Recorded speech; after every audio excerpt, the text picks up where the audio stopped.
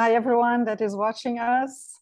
My name is Cristina Mastrobuono. I am the Vice President of the Charter Institute of Arbitrators Brazilian Branch.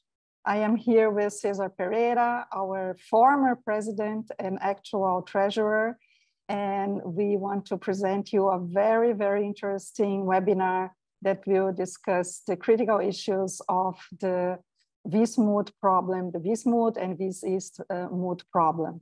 Well, I wanted to start this webinar by saying, yes, we are going to Vienna.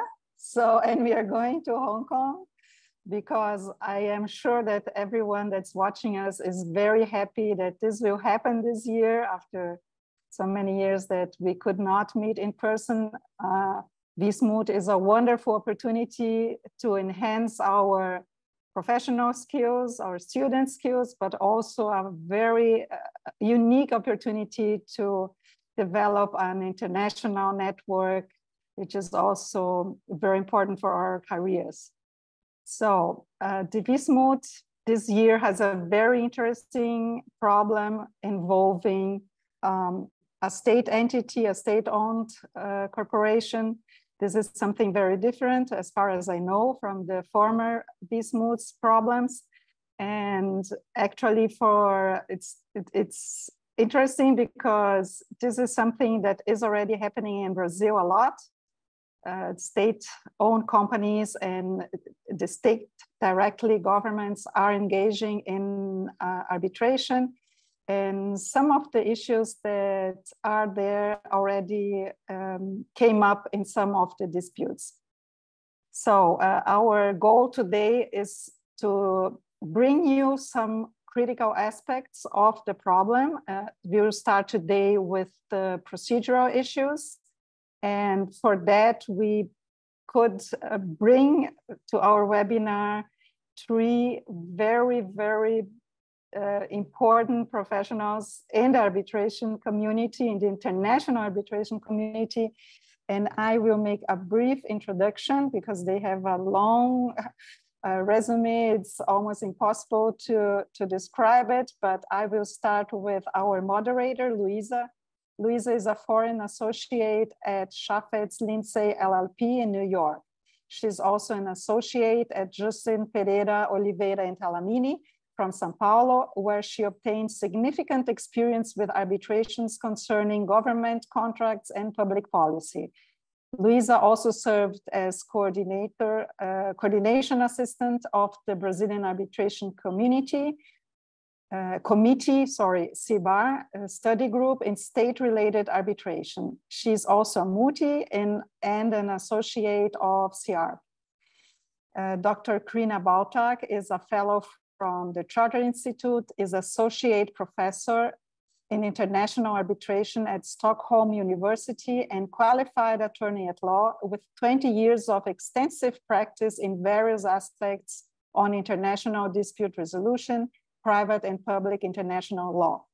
Crina is the academic director of the Master in International Commercial Arbitration Law at Stockholm University and member of the board and of the Arbitration Institute of the Stockholm Chamber of Commerce.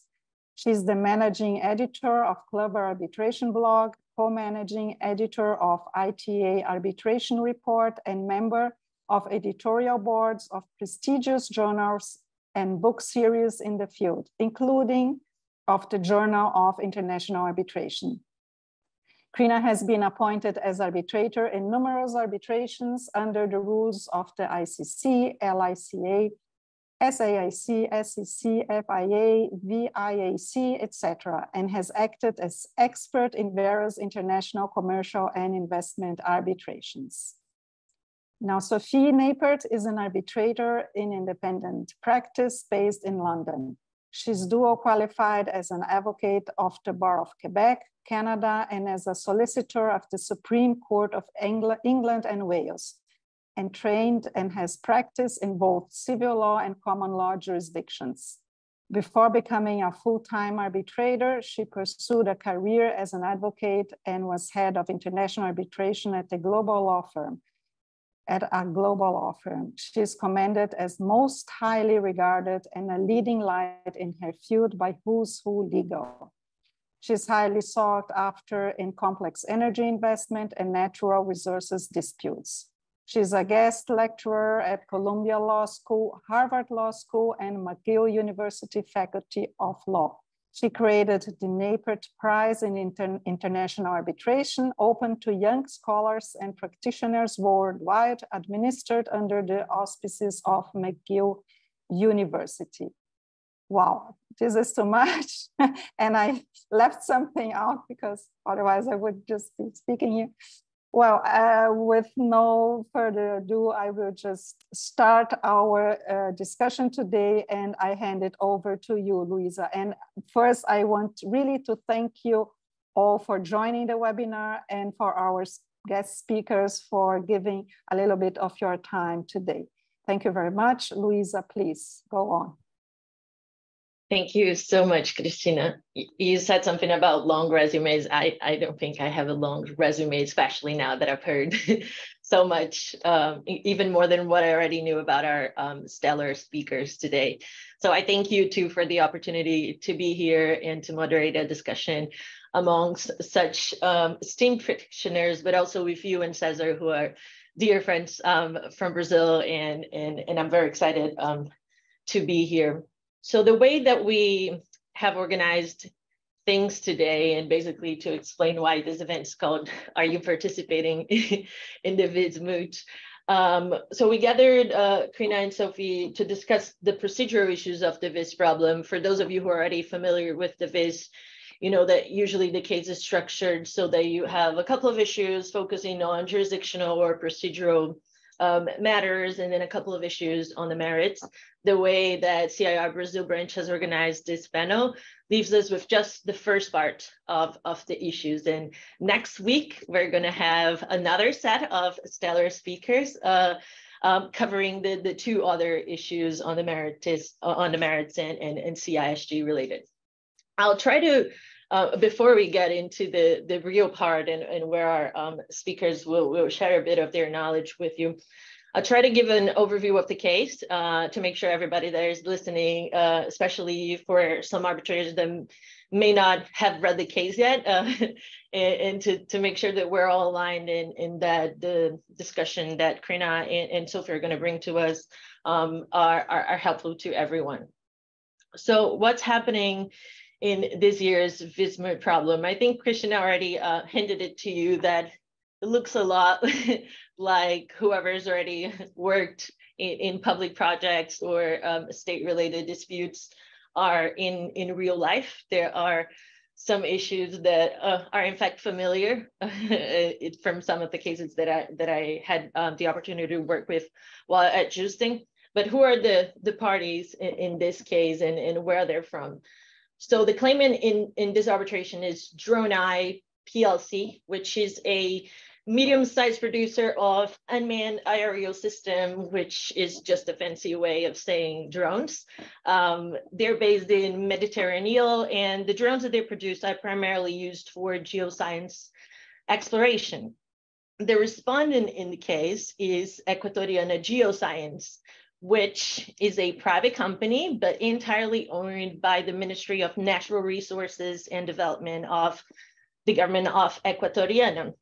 This company, wholly state-owned, was created within a specific project of the then socialist government to develop the northern part of Equatoriana.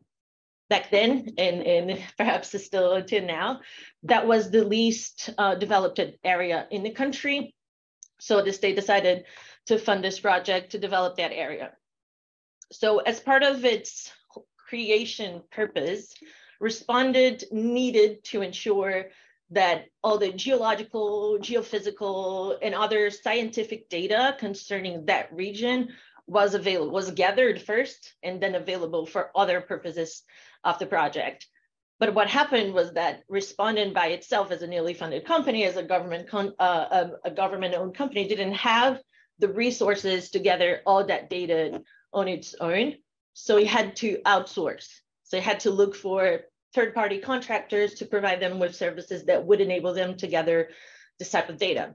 And that's how respondent came up with the public tender, where they asked bidders to submit bids for the delivery and maintenance of primarily 4 drones that would use for this Earth surveillance and exploration purposes. Claimant's bid was selected as one of 2, but then there was a second phase, which is where it's going to start interesting for our purposes here.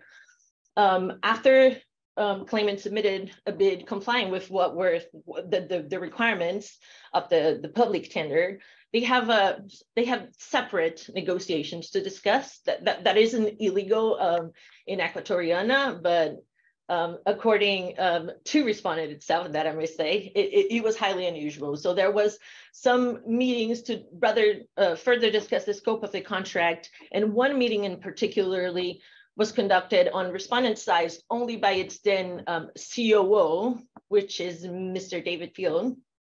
And apparently in this meeting, claimant came up with a new offer to respondent, offering then 6 drones instead of 4, which would come in terms of the goods price at a lower price, but also encompassed a longer and more expensive maintenance service provision.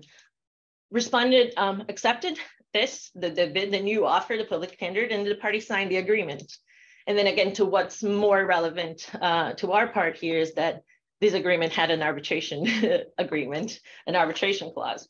And that arbitration clause provided for PCA rules, as for the institutional rules that govern the procedure. And at some point in a few months after the contract was signed by the parties' CEOs, not the COO that received the offer, but the party CEOs and the Minister of Natural Resources, respondent requested some amendments to this clause, specifically to include provisions concerning expedited arbitration rules and also the unilateral rules of transparency in investor state arbitration.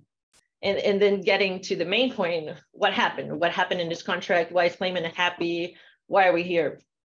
Respondent delivered the first 3 drones, but then things went out of plan for the parties here.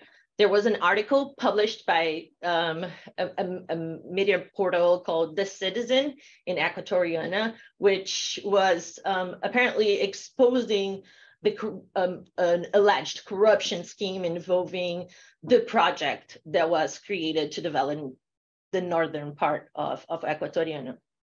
Immediately after that, the prime minister of the then socialist government resigned and a new government was established. And this new government was a coalition of both conservative and liberal parties. And the first thing that this new government did is establish a moratorium on all contracts that had been signed by the Equatorian government as part of the Northern Part Development Program. So they also started at the same time investigations about related contracts, including the contract with claimant for the purchase and maintenance of these drones. And these investigations included specifically a set of investigations concerning this respondent COO, which is David Field.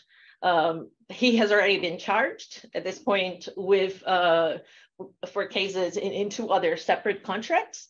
And the investigations concerning claimant's contracts will probably only end in the end of 2023. What respondent does at this point is basically put the PSA on hold, and claimant's unhappy, wants the contract, wants the money, and the parties try to negotiate, but then respondent declares the contract avoided. And then we're here.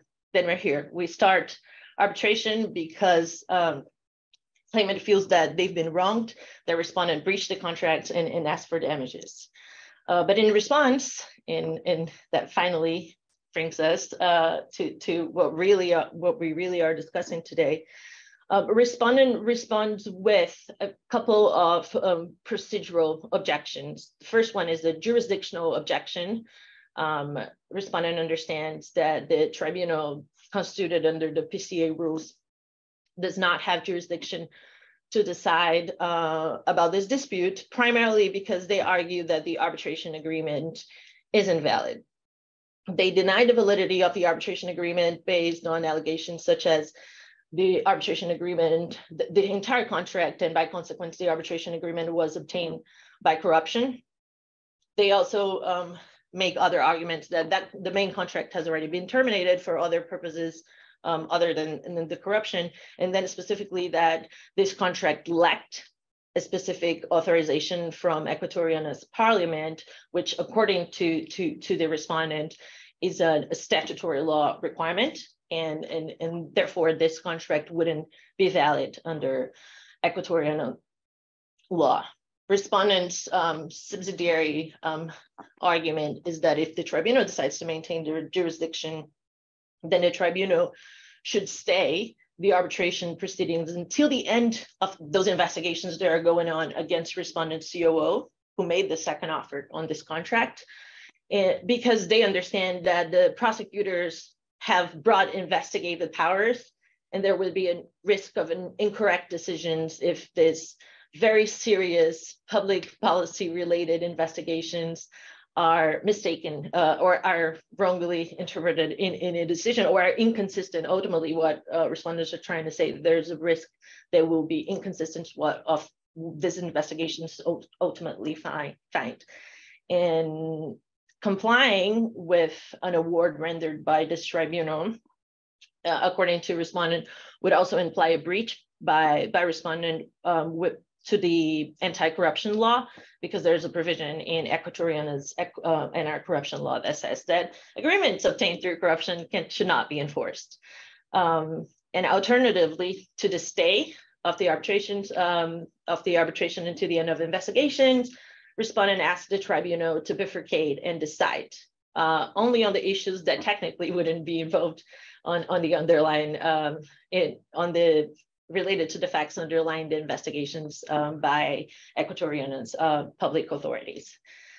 So that's the main issues that we have to decide, right? The tribunal has established now that the parties have in their next submissions and in their oral pleadings in Hong Kong or in Vienna in a few months, they will have to present their submissions and for our purposes here covering mainly two issues, which is, does the arbitral tribunal have jurisdiction to hear this dispute? And if the tribunal has jurisdiction, should it stay or bifurcate these proceedings? With that, and I think I haven't really gone over the time that I had reserved to cover the case, I will invite our speakers invited for today to share their thoughts on some of the issues that we have in the case here. So it's pretty clear that the broader topic here in of this case and what the Vis Moot organizers try to bring to this case is both the hot topics of state-related arbitration and especially arbitration and corruption. And for the first part of our discussion, I'll invite Sophie Nappert, whose extensive CV you have already heard of from Cristina, so I will not repeat that, but we are here and curious to hear your thoughts on this topic. And I will clarify before I turn it to you, Sophie, that even though we are doing this event with the purposes of being helpful to those students and arbitrators participating in the Vis Moot, and we are covering legal issues underlying the Vis Moot problem, our speakers are not going to make your case for you to all students hearing us. They are not here to provide you with the strategy that you and your team should be coming up with yourself. Rather, we're here to share with you some ideas and thoughts, and especially from our speakers, their experience on the legal issues, the real legal issues that underlying this case. So with that, Sophie, I'm sure you have some thoughts on this topic and well, arbitration and corruption more generally, but in terms of what's relevant for this case, we can't wait to hear it. Thank you very much. It's a great pleasure to be here. I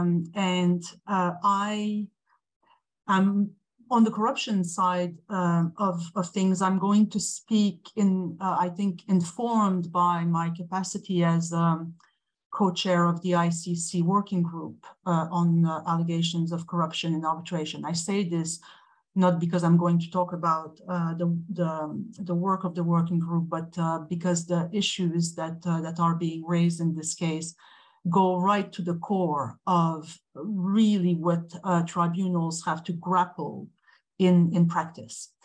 These are not simply, they're very interesting, obviously, from an academic and a mooting perspective, but they have real practical implications. And I would urge the participants in the moot to keep those practical consequences and practical difficulties in mind when they make their argument. The legal arguments are always more forceful if the mootees have an understanding. Doesn't have to be an in-depth of this understanding, but at least a basic understanding of what it means in practice for a tribunal to be faced with allegations such as this. On the corruption side, well, the first thing I wanted to say is we're dealing here with a dispute that is a commercial dispute. That's important to remember. It's a dispute about a commercial contract with an entity that is a private company, albeit fully owned by the state. So that in itself is not uninteresting because it means that this is an entity that is entering into commercial agreements in a commercial capacity. And so one must always watch out for arguments that are being raised by a state-owned entity that belong to the sovereign side of things, as opposed to the commercial side of things. So it is always important to show, I think, as an advocate, and certainly as a mootee, to show an understanding of that fact. And any attempt, I think, by that company to sort of raise issues that belong more properly to the sovereign side of things is something that can be pointed out by the claimant. So that's the first thing I wanted to say. It's a fairly obvious point, but important not to lose sight of it. And obviously, on the other side of the coin, the respondent will want to make it more obvious that it is an arm of the state, and that therefore it has certain restrictions that a commercial entity might not have. And then obviously this sort of sets out where the dispute should be, and the tribunal can take a view. So that's the first thing that I wanted to say on that. The second thing, perhaps I wanted to say on the question of corruption.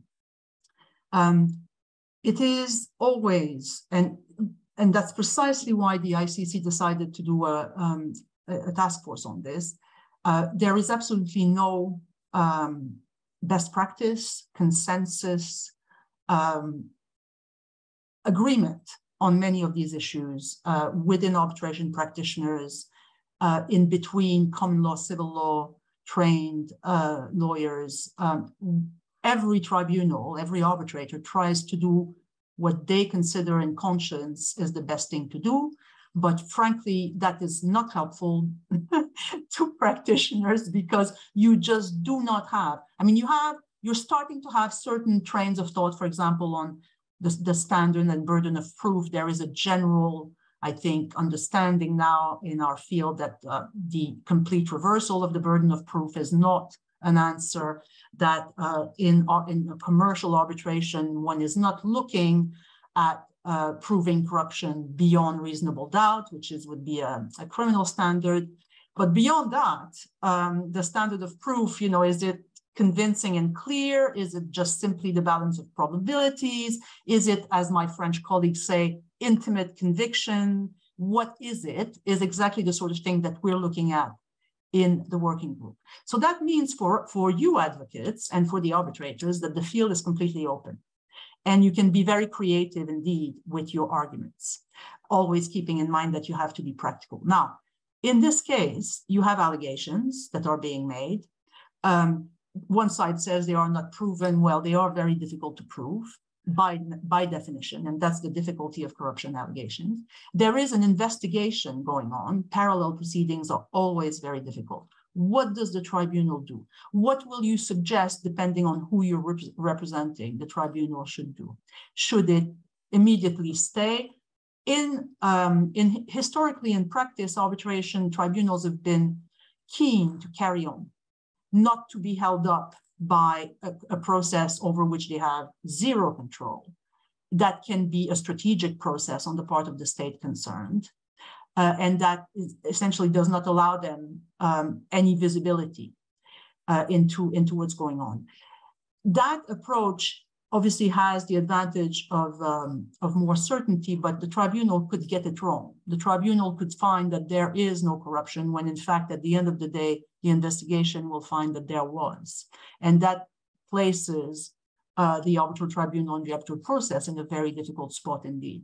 And so that is a very practical challenge on which all type of creative argument can be put forward. You can suggest to the tribunal that they have a dialogue with the authorities. You can suggest to the tribunal that, on the other hand, whatever is going on with the authorities in a particular criminal field has nothing to do with what's going on in the particular commercial dispute. So there is a very wide open field of argument that can be put forward, but the difficulty is real. I will say one last word before passing on to Crina, and it is on bifurcation. So bifurcation is another very practical point fraught with difficulty. Particularly in a case where you have corruption allegations, which by definition will be very enmeshed in the factual makeup of the case. And so how does one clearly delineate and bifurcate issues is really what is at stake here. So whomever argues in favor of bifurcation has to be able to show that whatever is going on the corruption side of things can actually be hived off completely and not looked at without compromising the rest of the case. And the other side will have to show on the other hand that the whole thing is completely enmeshed and that bifurcation just cannot happen in a clear and definite way. So these are my initial thoughts, and I'll pass on to Crina and then we can discuss. Thank you.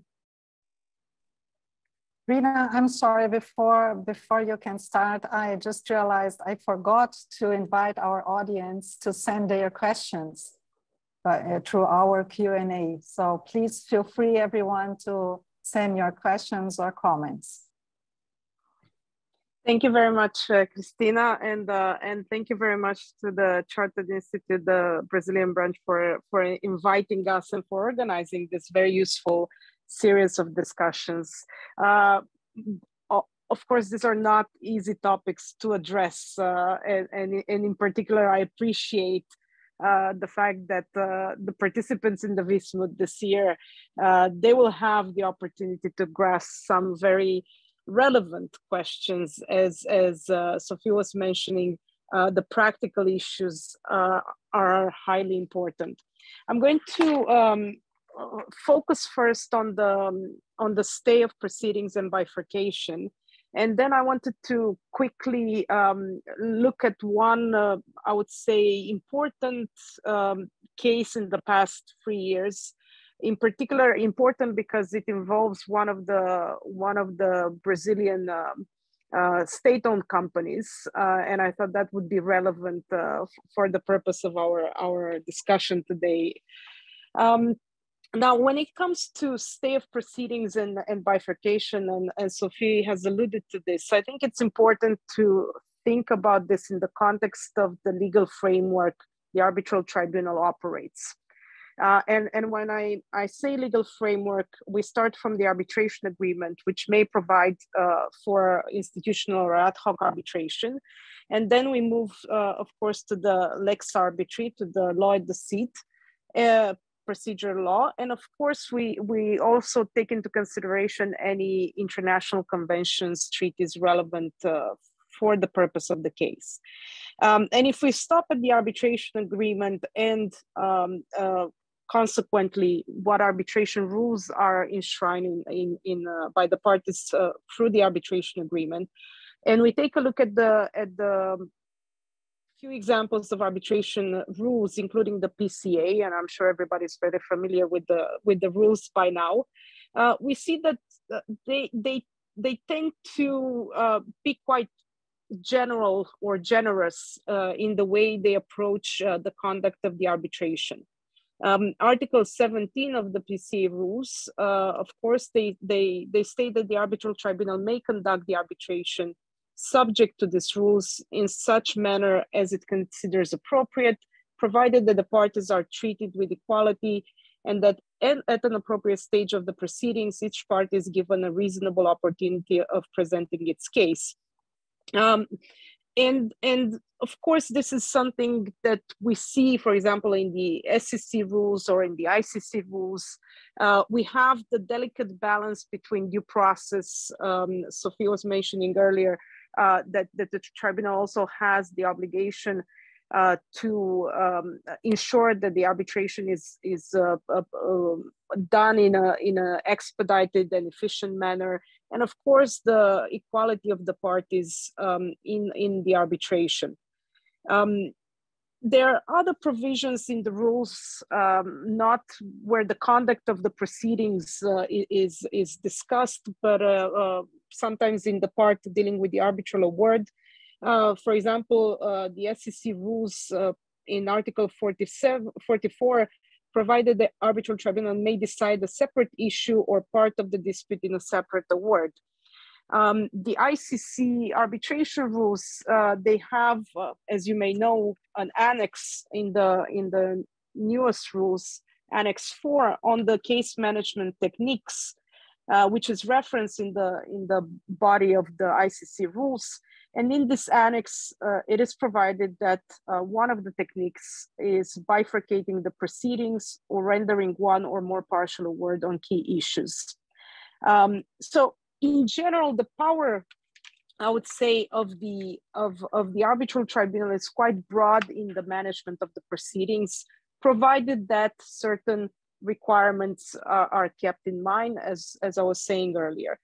So I would approach what the tribunal can do in the arbitration in balance with what the tribunal must do. And if we look at the bifurcation and the stay of proceedings, in my opinion, these are elements which fall into the category of what tribunal can do. And even going further, when it comes to parallel proceedings, in particular when it comes to the ones envisioned by the Vis Moot problem this year, I would say that in general, there is no obligation for a tribunal to stay the proceedings or to bifurcate the proceedings.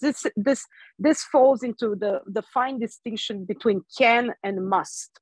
And everything is obviously based on the facts of the case. Now, in this mix of elements which must be considered, obviously, by the arbitral tribunal, there are also, depending on the facts of the case, elements which might prove to be essential in making any decision. When we talk about the bribery and corruption, of course, our immediate reaction would be, what are the duties of the arbitrator when it comes to these specific issues? The duty to raise it sua sponte, the duty to report it to the relevant authorities, the duties, the ethical duties the arbitrators have. So there are many elements involved in this decision of the arbitral tribunal to go one way or the other. But I would say that in terms of when we're in the situation of already parallel proceedings, probably another question of relevance is to what extent issues of lis pendens would be relevant in making this decision. And I will not go into details. I'm sure that the participants in the Vis Moot have already discovered some of the cases relevant for the problem, but it's something to keep in mind in the decision of the tribunal, whether this parallel proceedings will affect in any way, in particular, lis pendens speaking, the decision of the tribunal. In general, when a tribunal decides to stay the proceedings in particular, and from my practical experience as arbitrator, there are certain questions an arbitrator has to ask. And probably the critical one when it comes to this parallel proceedings is how long the litigation will take. In this case, the criminal investigation, how long it will take. What are the remedies against the decision, let's say in the first instance of the court? Is there an appeal? Is there a recourse? How long is it going to take? What issues are decided in that litigation? Will that decision be material for the decision of the arbitrators in staying the proceedings? What was at some points the timing of filing for a parallel litigation is relevant in the decision of the tribunal. Was it litigation started before or has started during the arbitration? So it is an exercise that necessarily rests on the peculiarity of each case.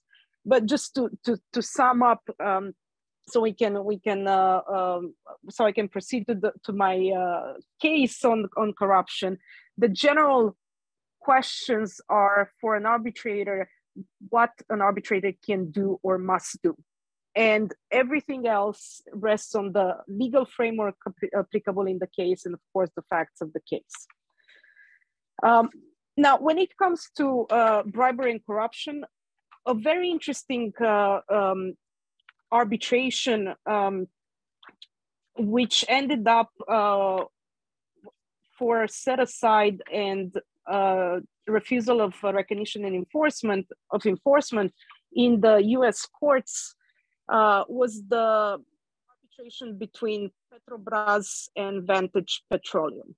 And it is a very interesting case because the US courts, the Southern District of Texas US District Court, a lot of effort in looking at this particular case, I would say. Now, the facts of the case are rather straightforward. Vantage was a company, a drilling company, which entered into a contract with Petrobras. There are certain entities involved there, including the Petrobras Brazil. And this agreement was providing for drilling services. It was an 8-year term contract, which commenced on 2nd of December 2012, upon the delivery of ultra deep water drilling rig, the Titanium Explorer. So the contract started the 8-year term in 2012. In 2014, Vantage and Petrobras executed the third novation and amendment agreement. And this amendment, among others, including providing for drilling services in the Gulf of Mexico, also included an arbitration clause providing for ACiarb AAA Houston, Texas seat of arbitration. In 2015, Petrobras attempted to terminate the agreement, which led to Vantage commencing arbitration before the ACiarb AAA tribunal. And I have to say, a stellar tribunal. The chair, Professor Rusty Park, Judge Brower, and James Gaitis as co-arbitrators. Petrobras argued that the cancellation of the agreement was due to operational failures by Vantage, and that the agreement was void and unenforceable for allegedly being procured for bribery.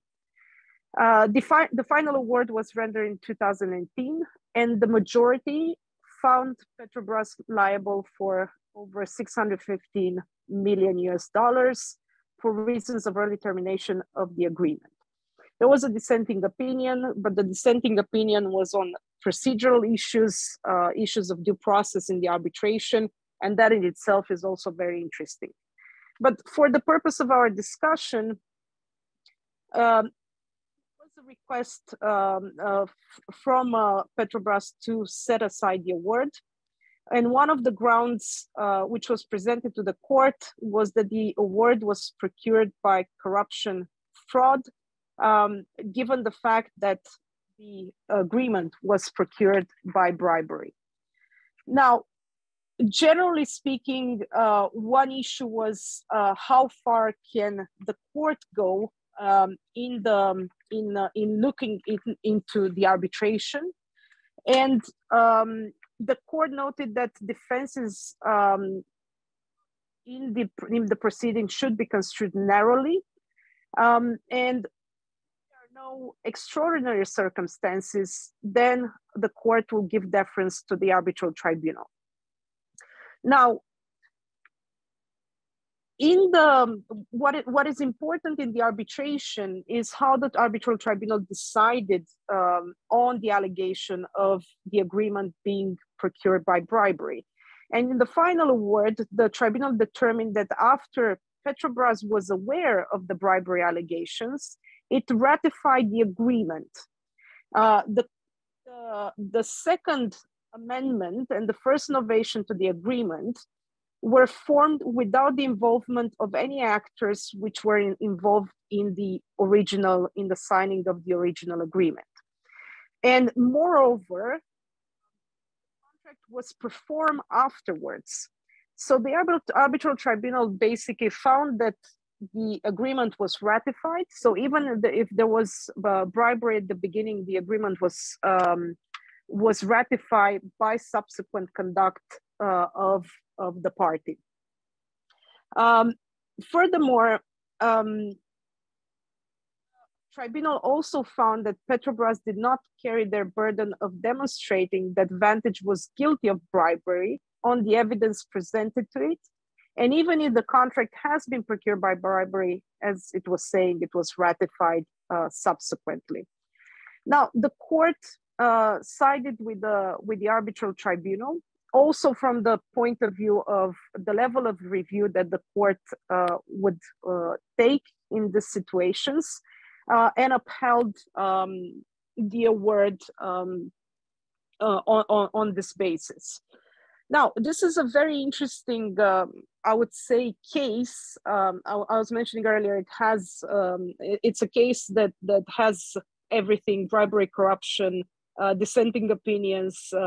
It has allegation of breach of due process and so on. So in itself, it's a very interesting case. But the interpretation the tribunal gave and the fact that the court understood that the tribunal decided in a proper manner, in particular because the public policy defense violation could not be found by the court with respect to this issue dealt with by the arbitral tribunal.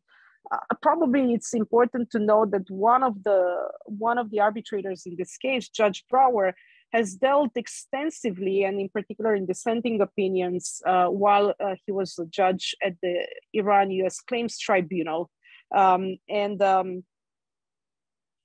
His approach in general in this case is, as it transpires from the dissenting opinions, is that tribunals should be more proactive in dealing with issues and bribery and corruption. I will stop here, and of course, I guess we have many points of discussion. Thank you. I just wanted, perhaps before we carry on, to contrast the approach in that case with the very unusual and I think unique approach taken by the French courts, and particularly the Cour de Cassation, who, unlike the American courts or the English courts for that matter, reopens the case on the merits, reopens the question of the burden of proof and what evidence there was and what evidence has transpired since the award was rendered, on the basis that their ground for doing so is to say that they cannot allow, or they cannot take the risk of, an award that may be void for corruption reasons, cannot enter the French legal system because it would be against public order to do that. So quite an interesting and different approach to the position in the case of Vantage. And we can add, of course, this is very interesting, and I'm sure that everybody went through in detail. Those who are listening to us today for the Alstom saga, we can also contrast with the approach of the English courts, where the tribunal has considered and rejected corruption allegation. The English courts would not generally reopen the findings unless there are exceptional circumstances, which rarely happen. I don't think I've ever seen it. Exactly. I don't think I have ever seen it.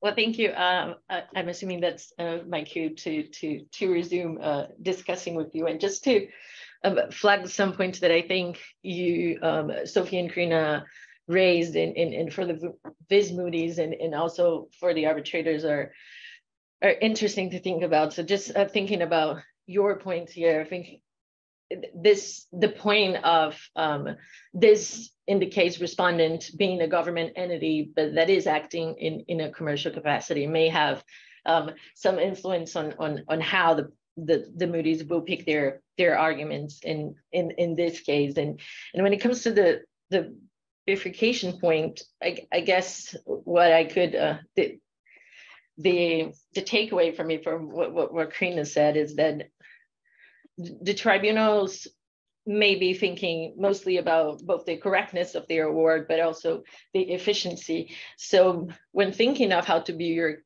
case here for both sides, what one should be looking at with those lessons is there really an overlap here when we're comparing these two proceedings?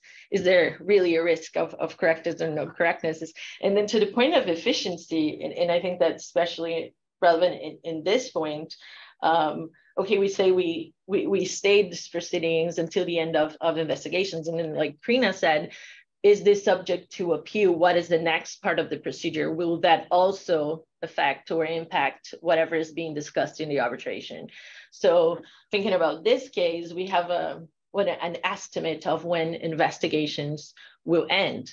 But what happens then? We know of charges that were brought in very similar cases involving the same public agent, and those were criminal charges. What happens then? It's a good point to try to think about when trying to build your case for both sides. I think that you can be creative in saying that whatever happens later won't matter, or saying that no, this is subject to appeal forever. I think there are facts on the case that you can grasp from and discuss this point. And Luisa, sorry, just before we leave that point on efficiency, can I just say, and I'm sorry to bring the news to you, but I think that's a complete red herring. And I say this with the utmost respect to the ICC and its Annex 4, but bifurcation as a tool of efficiency, I think happens in a very small minority of cases where you have a clear point of law or admissibility that is completely divorced from everything else.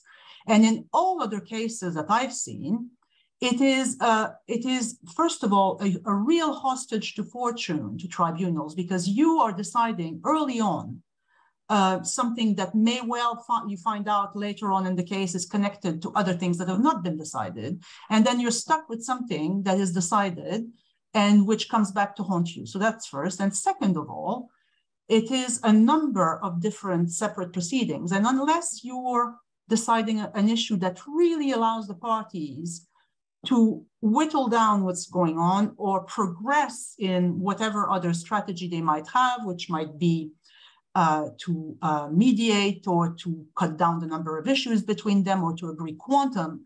I mean, it is, you have to have a number of considerations that all coalesce together for bifurcation to really have the efficiency target that, and I have to say, this whole idea that bifurcation and several partial awards might bring efficiency is, I think, as a proposition, wrong in the sense of not true. and that it is true only in a very small minority. And again, I mean, this is a very practical point. On paper, it looks great. I agree, it looks great on paper, but in the real life in the trenches, I can tell you, not so often looks great. I fully agree with Sophie, and I'll give you some numbers so everybody's convinced by that because we're on the same page. Looking at the investment arbitration cases, where I'm sure everybody's familiar with some of the cases involving bribery and corruption, but in investment cases, when we look at the bifurcation, a case not bifurcated would take an average of 1,336 days, which is a bit more than 3.5 years. A case that is bifurcated and proceeds to the merit stage afterwards takes 1,893 days. So this is 500 days added to the proceedings when these are bifurcated.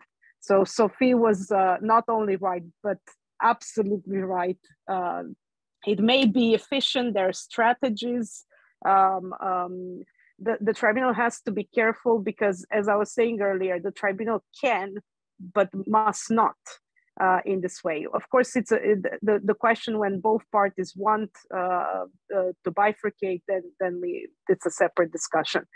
And the other point I wanted to add is, as we're looking at bribery and corruption, and probably I would say the small number of cases, if you research what case was maybe closer to the Vis Moot or relevant for your position, there was a study, I think about 10 years ago, done by Cecily Rose, and she found that arbitral tribunals try to evade having to deal with the issues of corruption, which we would call it, the arbitral tribunal would pick a different fight, and therefore will not have to decide the issues of bribery and corruption.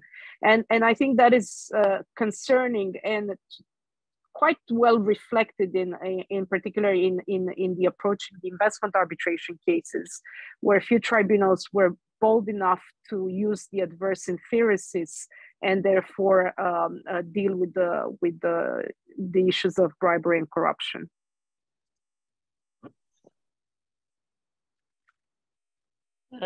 Thank you, Crina, and thank you, Sophie. I will leave the discussion or the disputed or non-disputed at this point point of efficiency, and I think your clarifications were great, and I am convinced that this might not be the most efficient solution, especially given the numbers that Crina shared with us. And I think that's definitely a point that the Moody should be ready to address. And of course, on both points, there are things there are issues that are going to be stronger on one side and on the other. But if we can stay, and I think we have already started here a more informal conversation, and just because we're still within this broad topic of corruption, and in the Vis Moot case this year, the first issue is jurisdiction, right? So we're having a validity issue with the arbitration agreement, and just a few points, and then I will open for Crina and Sophie to tell me if they think the Moody's can explore this fast. But when it comes to an arbitration agreement being invalid, well, the argument here respondent says is that the main agreement is already tainted by corruption, and then by consequence, the arbitration agreement would be. And well, here in this group, so there's a one-word answer to that, right? It's called separability. That's an open and shut case. If the and of course I don't know what the specific law in Ecuadoriana has to say, but certainly in any system that I know of, any modern system of law, the arbitrators have the power to rule on their own jurisdiction, and regardless of the validity or invalidity of the rest of the agreement. So I don't think, unfortunately, that's not a very interesting point. Yeah. Sorry about that. No, absolutely. I also think that, this is something that one has to think about, at what level the corruption, or let's say, what is the role of corruption in the specific case? Because if you have a contract that was procured by corruption, the consequence, or as we call it, this is a voidable contract. But when you have a contract that provides for corruption, then a null and void is written on it. This doesn't affect, obviously, what Sophie rightly said. But if you look at the case law, tribunals approach it in a careful manner. And also, don't forget that different jurisdictions have different approaches. If we look at the Alstom case and the outcome in Switzerland, just to give an example. Yep. And thank you for clarifying this. The word that I was going to say, it's exactly your point on severability, because I think we all here in this group understand that this is a separate contract, and an autonomous agreement. Several domestic laws will provide for that, and that's the very nature of arbitration agreements. But in the corruption cases, my point here will mostly go to the Moody's. We all know it's severable, but can you guys look for cases, or look at case law? Has there been cases where the invalidity of the main contract, and then you can try to look especially for corruption cases, also affected the arbitration agreement? Does it have to be something that taints the arbitration agreement directly, or is there any way that this could be considered tainted or affected by the defects in the main contract? And then on the point that Sophie raised on the applicable law, what does Equatoriana law said? We know that Equatoriana law governs the main contract, but to the point of the arbitration agreement, one of the points in this case is that there's a provision there are two provisions of domestic law that are relevant here. So the first one concerns the authorization from the parliament. So the constitution of Equatoriana says that for state entities to get involved in the arbitration, they would need an approval. And then it looks like in this case, this approval was not obtained, and instead this contract was procured suspiciously. And then respondent also was by respondent, who is the state party, and then respondent itself, now the other grounds that they raise for invalidity is that if they comply with the award, which they decided to keep and they signed, that would be a violation of domestic Equatoriana law. So enforcing the arbitration agreement in respondent's point of view would be against the Equatoriana provision, legal provision that says you can enforce agreements tainted by corruption. So another path for the Moody's to explore is, what is this agreement that the domestic law says? First, is this part of domestic law really applicable to the conclusion of an enforcement of the arbitration agreement, or does it only relate to the main contract? So I think severability can be used here too, on the point of specific authorization, and especially on the point of how complying with this award could eventually violate provisions of domestic law. So just a few points that you probably can explore on is domestic law relevant, and then what does it really apply to if it is relevant? I think, I mean, we can continue discussing. So I would ask the speakers or even our hosts here if they have any more comments on substance of what we've been discussing, because we had reserved, given that we have two very experienced arbitrators here, some time to discuss more general tips and hints for the arbitrators, especially for first time. I think just a remark, I see that there are some questions or requests in the chat, in the Q&A. And I think one relates to the cases we've mentioned. I don't think we have a chat function here, so I'm happy to repeat The cases I mentioned is Vantage. It's not Advantage, it's Vantage versus Petrobras. You can find the case in Club Arbitration database. The Alstom case as well is wildly discussed, ABL versus Alstom. Impossible to miss it if you're researching any issues of bribery and corruption. Not sure if I mentioned another one, but I'm also looking at the chat now to see if there's Luisa, if I may ask our speakers a question. Thank you. Sophie raised the approach by the French courts, and then Crina commented on the Alstom saga, right? And actually, my question was related to that, the one I had written down here beforehand. It seems that this, as Sophie said, this French approach is unique, is not the standard approach. But thinking in terms of trying to view this from different angles, do you think that that approach, the one that, first of all, please confirm if my understanding of it is correct. It seems to lead to some type of de novo review, like a full-fledged review of the facts and the evidence in the courts. The state courts are not limited to merely checking whether the arbitrators, for instance, discussed and entertained the allegations of corruption, but actually make a new decision about that topic, right?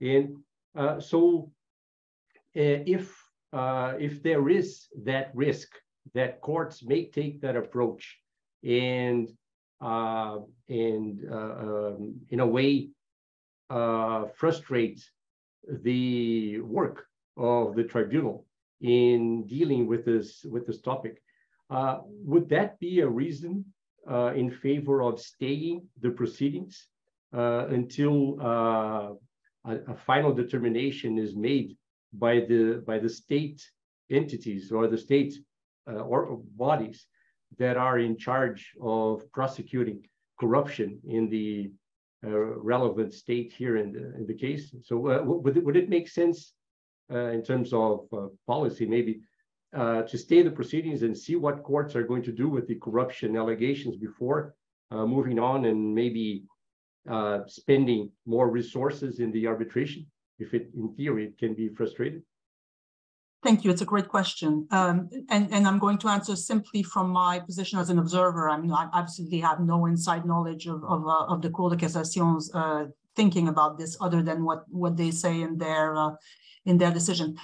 I don't see it as a demolition or underpinning of what arbitration tribunals are trying to do. If anything, I think the French Cour de Cassation has shown itself to be one of the most arbitration-friendly, militant, pro-arbitration bodies in the Western world. I think they are trying to do two things. They're trying to protect the public order of the French legal system, and they are trying to allow the tribunals to do their work to the extent that they can.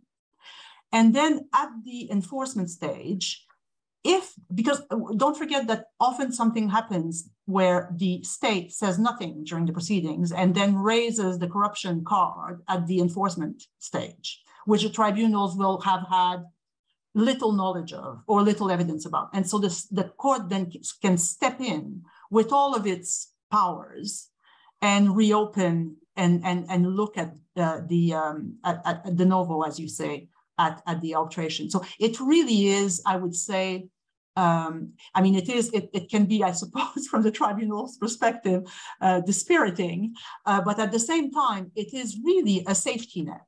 That's what it is, and that's how I see it, frankly. The other thing that's important to find out as well is that this is an approach that may not work in all jurisdictions. Don't forget that the Cour de Cassation does not involve 6-week trials, does not involve, it's an inquisitorial system. It is a very, very short hearing of half a day at most, no matter how important. So it is a process that allows this sort of reopening de novo. If anywhere else that has a full-fledged adversarial system, it would become a very expensive process indeed. So I think one has to look at it in its context, and it is a system that works, I think, in the French context, and it does allow tribunals to say, well, why should I stay? I should just go on with what I've got before me. And if I missed something, or if something else comes out, then obviously if there is a challenge, and there usually is, then I will have this safety net to rely on. It's a slightly different dynamic. But I can certainly see that some tribunals might say, well, I don't want to take that chance, and I should probably stay. But I think that would be probably the wrong way to look at it. And if I can add, if you look at the series of cases before the French courts, one will understand that the review of the facts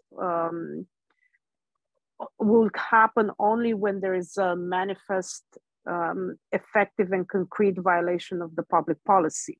And although the French courts take as a standard of proof in this type of cases the red flags, they will not always be, let's say, quick to set aside or to refuse the recognition and enforcement of an award. And one good example is a recent case from 2017, the RDC Congo versus Customs and Tax Consultancy. And in that case, before the tribunal, it was argued that the agreement was agreement which was supposed to provide for the improvement of custom and taxes in Congo was procured by corruption because it was not awarded by public tender. And when it came before the court, the Paris Court of Appeal, the court said that the absence of transparency, while it is a significant red flag of corruption, it is not sufficient to establish it. And an additional issue, which was also relevant for the Court of Appeal, is that the Republic of Congo could not invoke its own police powers in support of this argument. So I think what Sophie is saying is the safety net works very well when actually I would say in support of arbitral tribunals, but the French courts are not so liberal as one might think. Thank you. That was excellent, very enlightening. Thank you. Thank you on sources, and thank you, Crina, for bringing my attention to the chat in the bottom here. There's a question here, just for you to remind the source of the statistics you presented. I recall you saying there are specifically investor-state disputes. Yes, it's a paper which was published in the Journal of Dispute Settlement. You also find it in the webpage of the ISDS Academic Forum. It is a paper published, I think, in 2019 or 2020. I should remember because I was one of the authors, and we look at the duration of investment arbitration proceedings in the context of the ISDS reform. So I think the best way is to go to the ISDS Academic Forum because it's open source, and there are several papers there. One of them is duration. Perfect. I think that gives them enough information to find the correct source. And one other point here, and maybe we don't have time to get too much into it, but from the questions, I'm trying to avoid the questions that are literally questions on how to defend one party or the other. But there is a clarification in the case. I'm not sure if this was an anonymous question. I'm not sure if the question relates to that clarification, but it's generally what do we think about the United Nations Convention Against Corruption and what would be the impact in the present case?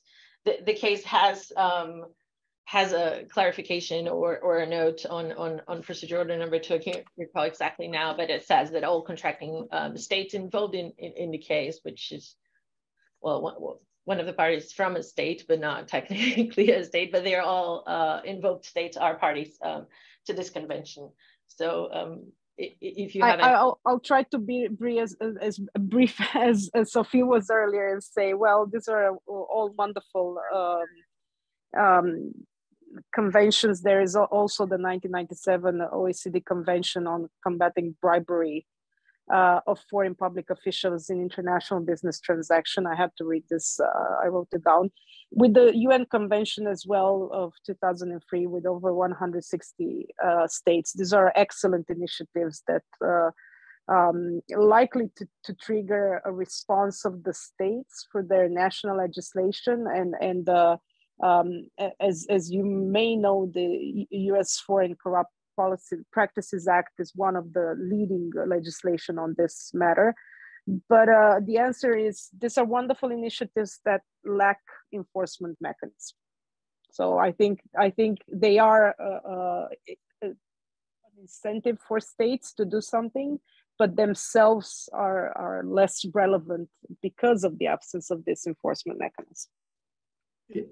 Luisa, if I may, about that point, Crina, wouldn't that be an incentive for us as arbitrators to pay attention to that convention in terms of private enforcement of the convention's guidelines?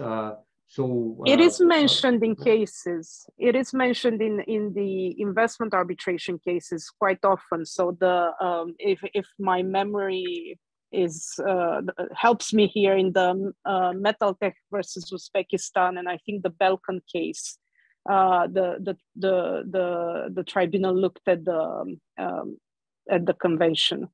So there is let's put it this way: there's an aid for the arbitrators to feel comfortable if they go on the route of red flags and adverse inferences, I would say. Yeah, I will note on this case a point is in the tender documents. I think in this case there was a reference to the UN conventions, which, well, I think the parties could try eventually to argue that that's incorporated in a contract, but from my reading of it, I mean, we're not here to give you specific advice on how to build your case, but I would just know that this document only applies to the validity of the tender process and excluding and including bidders from the tender process. So if you were thinking about arguments under around the UN convention because of this document in the case,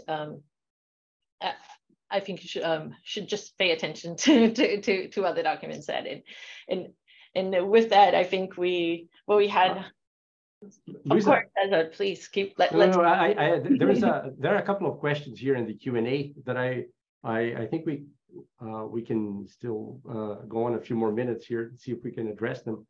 Well, Sophie mentioned the need to be practical. One is very practical here, and I would like to hear both of you what you think.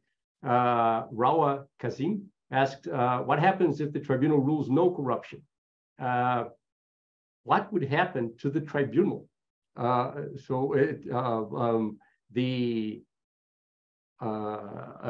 If this case goes to a French court, for instance, for enforcement, and the French court decides that it has to review everything again, finds that there was in fact corruption, but the tribunal had ruled no corruption. And the question is, what happens, if anything, to the tribunal? Would the tribunal be in trouble in that situation? That's nothing happens to the tribunal. The tribunal is functus officio. Sorry, I have a very noisy ambulance. The tribunal is functus officio once it has rendered its decision, rightly or wrongly, no matter the correctness of the decision. And on corruption, as with other matters, the tribunal can get it wrong, you know, it's not going to be burnt at the stake for that reason. However, you know, when a court comes to look at this and decides that the tribunal, for some reason, did not make the finding that it should have made, it's egg on the arbitrators' faces, but nothing happens to the tribunal. I mean, one has to be a little bit careful about this. Don't forget that an arbitral tribunal, because of its the way that it operates, that it is a creature of the consent of the parties. It has very limited investigative powers. It cannot attract before it third parties, people who don't want to come voluntarily to see it. It cannot issue subpoenas of its own volition. And we're not even sure that it can actually properly raise sua sponte these questions or report them to authorities. I mean, we are completely shackled. And so I don't think that the tribunal should feel particularly awful for not spotting a corruption allegation that turns out to be proven, because down the line, a court with its arsenal of very powerful means is able to find that this actually happened. So, I mean, this obviously, I am putting aside those cases where tribunals sort of go like this and don't want to see what is there to be seen. I'm not talking about that. I'm talking about a tribunal that within its limited means is trying to probe certain things and comes and often has zero participation or collaboration from the parties. And at one point just throws its hands up and says, I'm not seeing enough. And then it turns out to be wrong. I don't think there's anything particularly egregious about that. It is a limitation of the arbitration process. And it is a real limitation of the arbitration process. And I think the parties that are invoking corruption in arbitration know exactly what they're doing, because they know that from that point on, the arbitration tribunal is in trouble. It's in trouble because there's only very, very few things that it can do, which is why, to come back to the ICC working group, that's where we're hoping to give some tools to tribunals, to get them to at least have the confidence of saying there is some sort of consensus within this field that this is the inquiry that I should be pursuing. But it only can go so far. Mm-hmm. Sophie, I'll take one more question here. I think this goes to what you were saying in the beginning of our discussion. There is a question in the chat here, which is, can a tribunal evaluate evidence from a court proceeding regarding corruption? I think in the beginning of your talk, you mentioned something about the tribunal having conversations potentially with the authorities and some sort of collaboration. So how would, I think you already know, but how would you answer this question about using evidence from the corruption proceedings in public investigation? I mean, often tribunals find that they cannot have access to that evidence at all, with very good reasons. I mean, the authorities of the state concerned are not going to start talking about the investigation because they don't want to tip off whomever they think they might want to charge. So that's why it's such a difficult field. And one of the questions that we're looking at in the working group is, are there any jurisdictions where the authorities might be open to having that discussion with the tribunal privately? And that throws up all sorts of difficulties from the tribunal's perspective as to the confidentiality of the arbitration proceedings or the privacy of the arbitration proceedings and the very important public order elements of the official state investigation. I mean, but the fact is that carrying on like two silo proceedings is not helpful. It's not helpful, and it really affects the legitimacy of the arbitral process if at the end of the day, the arbitrators carry on and decide what they decide, and then the investigators find the opposite at the other end. It just is not helpful not to have that convergence. Thank you. Thank you for your answer.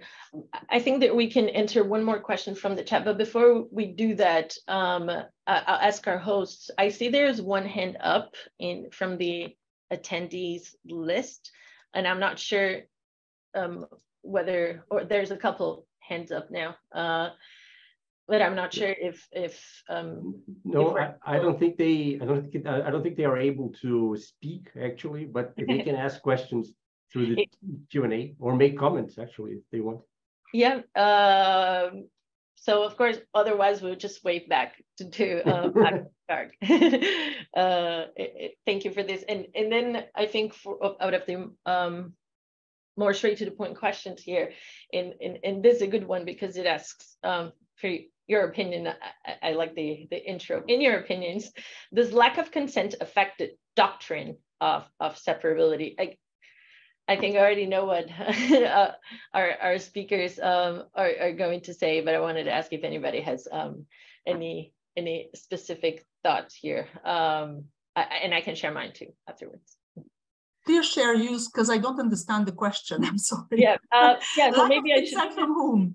Maybe I should put it in context. I guess we try to stay away from the specific issues of the problem, but I think I know where this question is coming from. So it's there's a fact in the case, but so basically one of the grounds that the respondent raised for the invalidity of the arbitration agreement is lack of consent, because there was a specific authorization missing. So under domestic Equatorian law, the parliament should authorize. I think this question is coming from the fact that the specific authority, the empowered person that would be able to bind that entity to an arbitration agreement did not consent. So I think that's where the question is coming from. But then the question is, does that affect the doctrine of separability? I don't think this specific fact of the lack of consent in a specific case could affect the doctrine of separability itself. The arbitration agreement will still be severable, but the lack of consent, what you can use is to determine. I mean, I can think of I can think like just making a parallel, and I agree.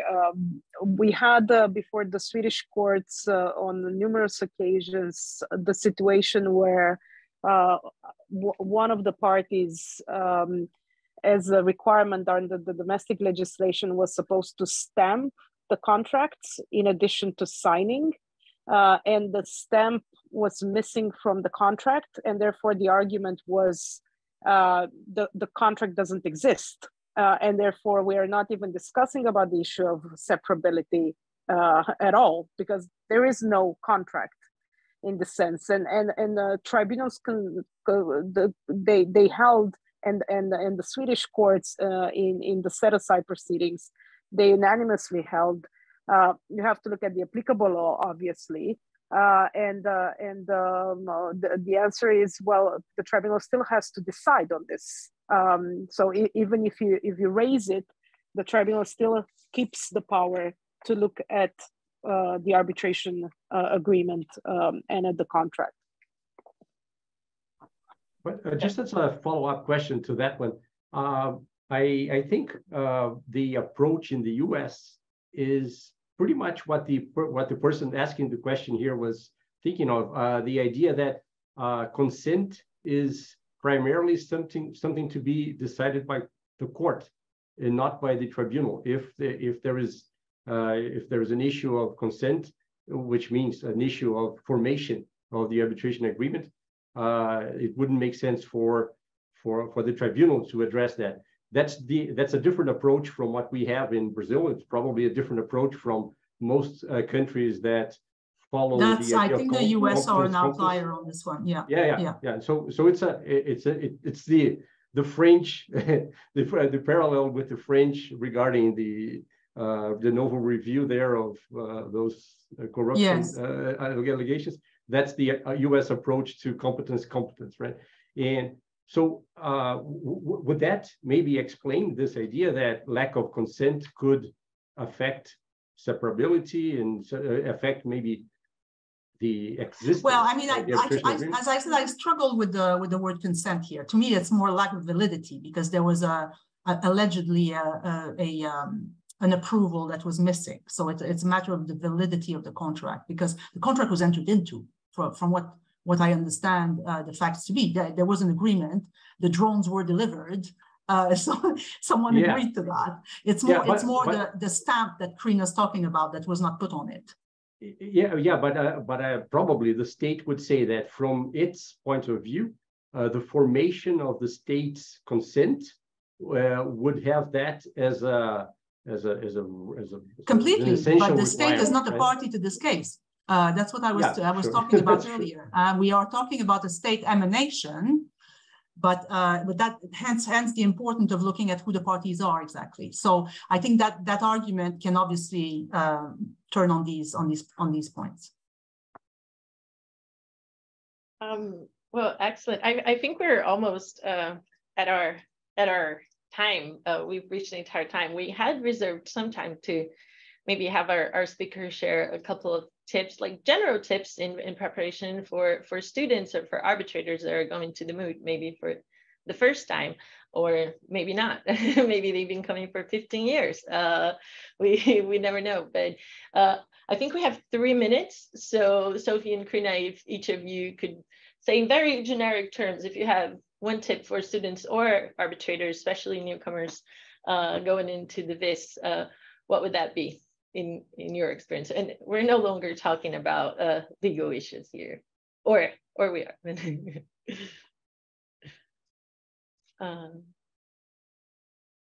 Let go of your weak points. It's always infuriating for tribunals to see advocates wanting to nail down every single point. They're not all good. There will be some strong ones. There will be some weaker ones. Focus on the strong ones, and you will make much more of an impact. I will continue also with an advice along these lines, which is make sure that you understand the case from a commercial point of view, as a holistic way of approaching the case. Students participants tend to stick into these details without trying to see the whole picture. For example, what happens with the award? What are the consequences, and so on and so forth. So just zoom out and try to understand the case as a whole. And the other point is there are many resources available, and you can rely on them. Kluwer Arbitration blog has a wealth of resources which suit your case. We used to do in the past like a compilation for the posts relevant for the case. We're going to do this again, but in the meantime, you can use the search button. You'll see that you'll find some interesting publications. So that would be important. Absolutely fantastic that it is kept free access as well, for which it should be commended. Thank you, Sophie. Cesar, Cristina, do you guys have any general tips? Otherwise, I'll try to give one to arbitrators, which I would say is a personal view, but please go ahead first. My only tip is to watch the recording of the session here over and over again before the competition in April. My tip is as well is the same, and also to watch again the webinar we did last year, Cesar, about how to arbitrate at the Vis Moot. We will release the link again, so the video again, so everyone can watch it. But this is mostly targeting arbitrators. But anyway, so just this. Thank you, Chris. I will, before I turn it back to you guys to end this webinar, I'd say my only tip, and also probably hope that I would have had as a former Moody, as Christina said, she called me a Moody, but I think that we're a few years past that. But thank you, Christina, specifically for arbitrators, especially those young and coming to arbitrate for the first time. Obviously, we get very enthusiastic about the case, about the problem, and especially when you're there sitting in a tribunal and the parties are pleading. One thing that you should remember is that this is a moot case and it is a competition. So you shouldn't really be relying when evaluating on what the real outcome would be in real life. So what is the winning side? How would this case turn out in real life? But rather look at, whereas the parties and the students have picked the best, or maybe not winning, but the best arguments for their case and then have succeeded in presenting their case. So basically do not let, the case is designed for this to be balanced between the parties, but there will be things that don't make sense for one side and for the other side, and then students are still in that position. So that would be my only reminder, is that when you're judging, this is a moot case. But that's all on my side. And I really wanted to thank Cesar and Christina for inviting me to moderate this discussion, and Crina and Sophie for teaching me so much in under an hour and a half. I also definitely feel more prepared to arbitrate pre-moots and if I need to, or actually I would like to. So thank you. Well, I think we're going to close now, but before, I would like to again thank Sophie and Crina for sharing their thoughts and some of their time here with us today.